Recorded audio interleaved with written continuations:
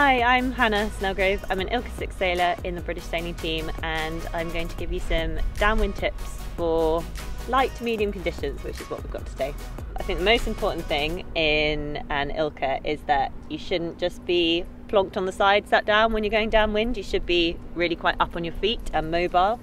And then dead downwind is not the fastest way to sail an ILCA downwind. You should be either by the lee or on a broad reach, and so you're doing little S-turns between the two.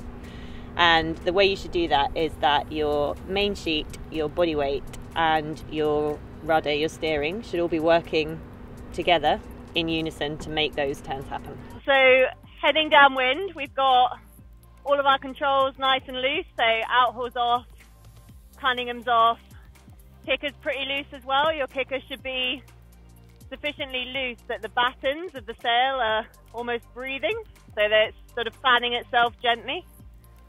So centreboard's a little bit up. I like to go nice tight toe strap so that you're nice and locked into the boat and you're a bit more mobile. And then when it's light winds like this, rather than taking the main sheet from the ratchet block, I like to go from the boom directly, so you've got a little bit more feel.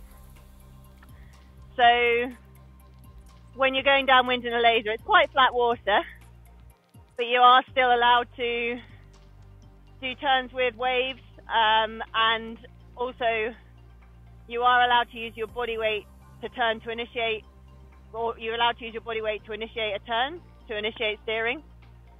So when it comes to talking about S-turns in a laser, at the moment, you can see by my bird G, I'm going quite by the lee, so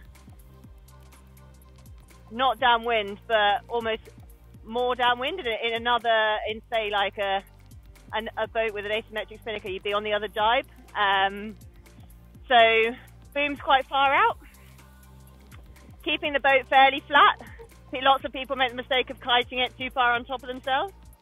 So nice and flat and almost sort of perched on the grab rail, and I could move anywhere I wanted without too much difficulty.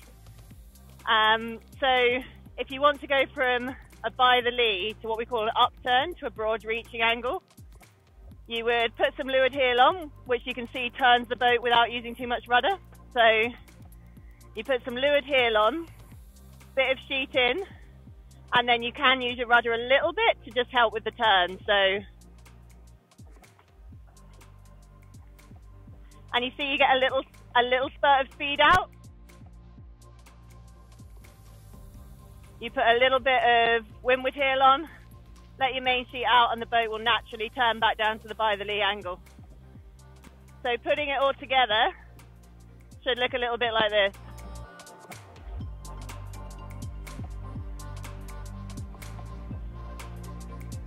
There's the downturn, and then the upturn.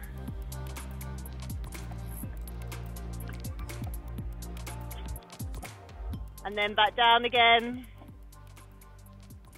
So it's quite flat water at the moment, but typically the wavier it gets, the more frequent your turning would get. And also those turns can help you to get surfing on waves as well, which is the most fun part. If you'd like more dinghy racing tips, then make sure you subscribe to the Dinghy Racing channel.